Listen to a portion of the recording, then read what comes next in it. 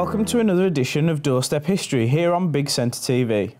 Today's guest is Sissy Stone, who is best known for winning the popular TV talent contest New Faces, which first aired on ITV in 1973 and was hosted by Derek Hobson. New Faces was filmed at the ATV Centre in Birmingham and had a successful run of 6 series in the 1970s, prior to being revived for another 3 series in the 1980s. Sissy Stone's victory on the show soared her to the status of household name, and she is a legend in her own right across the Midlands. So, without further ado, here she is talking to our very own Des Tong about her life and accomplishments. My guest this week is singer-songwriter Sissy Stone. Hi Sissy, and welcome. Hello Des. Now, I'd like to take you right back to when you were growing up in Birmingham. What was it like in the 60s? Well, it was fabulous, really. It really was. I grew up in Highgate Road in Sparkbrook, and my dad had a barber shop there, and I worked in Perks Supermarket, which was an incredible place to work. And then my dad just moved up into Ladypool Road, which was a bigger shop, and everything went fine for him from there. So, did you think you were going to be a singer in those days? Well, I always wanted to sing from days at school. And when I was in Perks Supermarket, my best friend Margaret Shepherd, we used to go to the Sydenham Disco, which was in Small Heath, Golden Hill Road, every Friday night. And it was just soul music. It was incredible. And I thought, I want to do this. So I did. And, well, how did you get into it? Well, I used to go into a little pub. It wasn't that little. It was the Bear in Sparkhill, and there was 2 lads. One was playing piano, one was playing drums, and they used to do a little Beatles medley. And one night they called, "Can anybody come up and sing this song?" And I said yes, and I did. And they offered me a job, so I did it for a little while, and then I left Perks and thought, well, I'll start my own band. Put an ad in the local paper, and formed a band called Body and Soul. So, what were they, a soul band? Yes. Yes. Yeah. And did you start, did you gig around? We did. We used to do the Bull's Head on Coventry Road, which was run by Doc Holliday. I'm sure a lot of people will remember him. Holliday, he was yeah. Incredible. Yeah. He was a great DJ as well. And then we used to do the Mermaid, which was on Stratford Road, and loads of little pubs dotted around the Stratford Road, Ladypool Road, and then up to Moseley Road, and the Black Horse on the Stratford Road. We used to do that as well. Right. And they were great venues, So, what are you still in touch with any of the guys? Well, the other singer in Body and Soul, Harry, he's now a male nurse at the City Hospital in Birmingham. Right. Yeah, so I haven't seen him for some time, but I do know that he's there. Yeah. If you're watching, Harry. Harry, hi. Get in touch. And so what happened next? Well, from there, I joined a band called the John McFlair Band, which were a local Birmingham band, and their claim to fame was they always worked with the Drifters and what have you. I remember the John McFlair Band. So, in actual fact, I met Dennis the other week. Oh, did you? I did indeed, yeah. Dennis. Goodness. Hello, Dennis. Hi, Dennis. And we decided then that we would audition for New Faces, and they held the auditions at La Dolce Vita, which is in the centre of Birmingham, Smallbrook Greenway, if you remember that. Yeah. The Locarno was on the opposite side, and we did it in there. And lo and behold, we got a letter saying, yes, we're through, and we did it, and we won it, which is incredible. In actual fact, here is the very statue. It's my Oscar. You won. And where does it have pride of place in the Stone household? Yes, it does actually. It's a doorstop between the lounge and the hall. It's very good. Yeah. So after New Faces, when I won New Faces, then I was signed by Decca, and the John McFlair Band, the Sissy Stone Band, as it was then, finished, and I became a solo act for Decca. And I had a single out called Gone But Not Forgotten, which did quite well and is still quite a cult. And here it is, the actual thing. I believe that these now go for £30 on eBay. They do. It's like a Northern Soul cult. It is. Record. Yeah, it is. It's amazing. Unbelievable. And yeah. and on YouTube, I've seen it on YouTube. Yeah. Lots of people Yep. play it. It's a So, great song. what happened after Decca? Decca, well, they sent me to America, and I worked with Marvin Gaye, Irma Franklin, Millie Jackson, some great people in LA. And then I came back, and the actual pop side of Decca folded, so we were all made redundant. So I put the band back together, and then we went on the road and toured everywhere. I believe you had quite a well-known personality in that band. We did. Our keyboard player was Jerry Dammers, who went on to form Two Tone Records. Wow. Yeah, and Jerry was an amazing man to work with, a real character. We had loads of fun. Really did. And I know when you were out on the road in those days, the venues that you played, because I was with The Real Thing at the time, and everywhere we played, you'd either been before us. That's right, or just we were coming after you. Yes, we were. So, I mean, around the Midlands, we got Barbarella's. We got Barbarella's, amazing. Rebecca's, yeah. What a place that was. The Cedar Club. Squires Country Club. Yeah. Coming over to Wolverhampton, we did Lafayette in Wolverhampton. Yeah. Chesterford Grange, what an amazing venue. Yeah. I mean, Stone live music, Stone Manor, great place. And packed every night. If anyone watching has got memories of those places, photographs, or even you just got stories you want to tell, you should get in touch with us. It's very easy. You can email us. We're at history@bigcentre.tv, and we'd love to hear from you.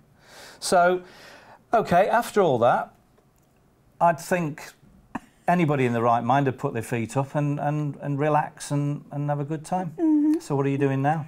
Well, I've just done a new album, which comes out in September. Amazing producer and arranger, Dee Martin, who's done such a wonderful job for me. And it's coming out in September. Right. So I've got live venues lined up to do with.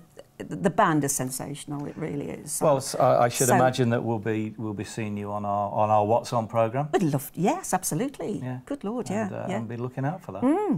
Yeah. Okay, well, thanks to my guest, Sissy Stone. And if you have any memories you'd like to share of the places we've been talking about, you can email us at history@bigcentre.tv, and we'd love to hear from you. So, join me next time when I chat with another legend of Midlands music.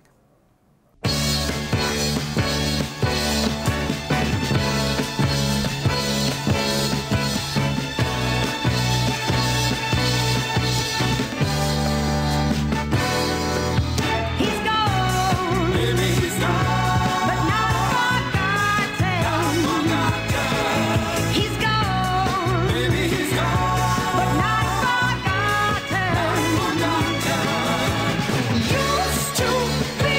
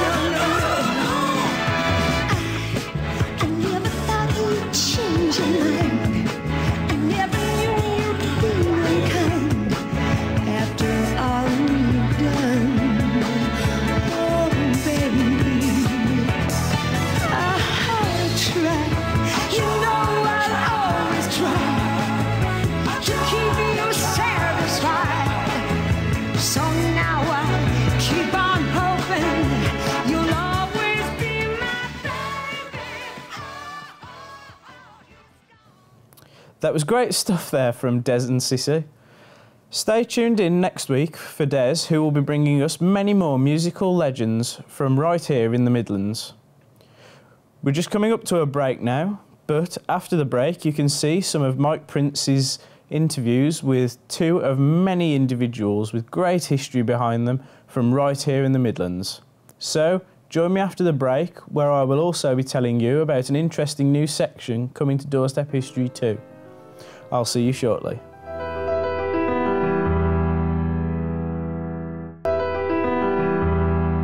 Welcome back to Doorstep History with me, Tom Wilkinson. Now, history isn't just what you can see and touch, but also the memories and stories told to us by our elders.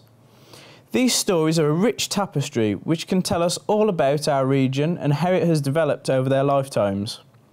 Here at Big Centre TV, we love to hear about these stories, and just to give you an idea, here's two fascinating people who have appeared on Mike Prince's Life Stories recently. Welcome back to Life Stories, where I'm in conversation with Ethel Lote, a remarkable 94-year-old who started her nursing career at the tender age of 19 during World War II, when she nursed badly injured soldiers from battle. Do you remember the day when Neville Chamberlain announced that Britain was at war with Germany? Did you hear that iconic radio broadcast? Yes, I was at church, and it was 11 o'clock in the morning when it was announced, and you know we were all told straight away, and whoever was the leader, you know, said, "I think everybody should go home now." So I went home, which was only just a few yards away from the church, and most of the people in the village were all congregating around, you know, and saying the war's started. We've got to, and we had to get the blackout. They'd already been round, you know, telling everybody to get blackout curtains and everything, and the children were there getting ready with their brushes to pretend they were like the Dad's army. Oh, Dad's army. Yeah, the home and they guard. were all around, you know. So it wasn't long before you were at Burntwood Military Hospital, just outside Lichfield. So was there much training, or were you thrown in at the deep end? I was working at the Manor Hospital at training, and I remember that I was on a men's ward, and there were just, you know, ordinary illnesses like pneumonia and things like that. And but I joined the Civil Nursing Reserve, which meant that if there was a war, I would have to go into a military hospital. Well, Burntwood was the nearest, so of course I had to leave right away, and I went to Burntwood. And here you are as a nurse. You're just outside. Yeah, those are the Nissen huts, which were the wards. But the hospital was built in the grounds of the St Matthew's Psychiatric Hospital. Back a second, though. It was at the military hospital where you met your future husband in a rather unusual setting. No, that was, he was called up, well, you know, conscripted into the Royal Navy and into the Fleet Air Arm in November 1939. But you then did incredible service all through the war years at the Burntwood Military Hospital. I know that you looked after hundreds of soldiers who returned from battle. Here you are as Nurse Ethel there, and I understand that some of the matrons were quite strict at Burntwood. One matron, yes. One matron in particular, so no names, no petrol. No.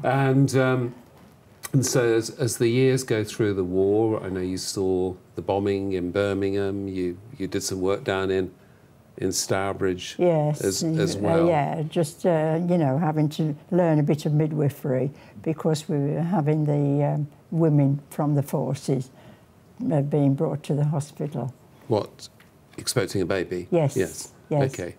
Yeah. So it was a big learning curve, and everybody was learning and growing up very quickly. That's right, in all sorts of ways. And if you look back now, Ethel, through those incredible times, and I know that you then went into the dentistry after the war, You grew up very quickly. You Yeah. met Albert, your husband. What's the biggest memory, the most memorable moment from those war years? When he came back, I think. When Albert came Yes, back? because, I mean, our wedding was all arranged for May the 26th, and it was the day that we had the first convoy from Dunkirk. And instead of being a happy day, that was the worst day of my life. Now, most people at the age of 80 would be putting up their feet, slowing down, and enjoying the contentment of retirement, and who would blame them? But not my guest today. Instead of the easy life, he chose the perilous pastime of wing walking as a charity fundraiser following the death of his wife, Isabel.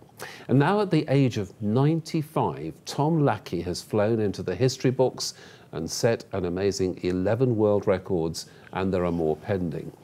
This daredevil, who is wheelchair-bound, is lifted onto the top of the plane by a cherry picker and flies at 1,500 feet, reaching speeds of up to 90 miles per hour. And he is set to take to the skies again soon, in fact this September, across the Channel Islands. So now, on Life Stories, we meet the fearless grandfather who has helped to raise over £1 million in charity. A very warm welcome to Tom Lackey. Tom, now you didn't start this wing walking until you were 80. But, what keeps you going? What is it that you mean? Do you have three bowls of cereal at breakfast time, or what? No, I suppose the answer to that would be a good red wine. Not at breakfast, though. So, have you always been full of adventure and daredevil antics? Yes, I think I've always. I like a challenge, and I hate the word "you can't do this" and "you can't do that." I've always been a bit of a rebel, I suppose. And if they tell me it can't be done, I think I'm going to do it. Well, as we were coming into the studio, you told me that you've been in trouble a few times in your life. Yes. So I'd like to hear a few things that you've been up to. Has your late wife been an inspiration to you for the charity fundraising and the wing walking? Yes, although a funny thing is, the reason I did it really, my wife was in her later years. She was 77 when she died, but she always said to me, Tom, don't do you can't go flying anymore. You give up these silly things you want to do, because I was always still mad on flying or doing something daring.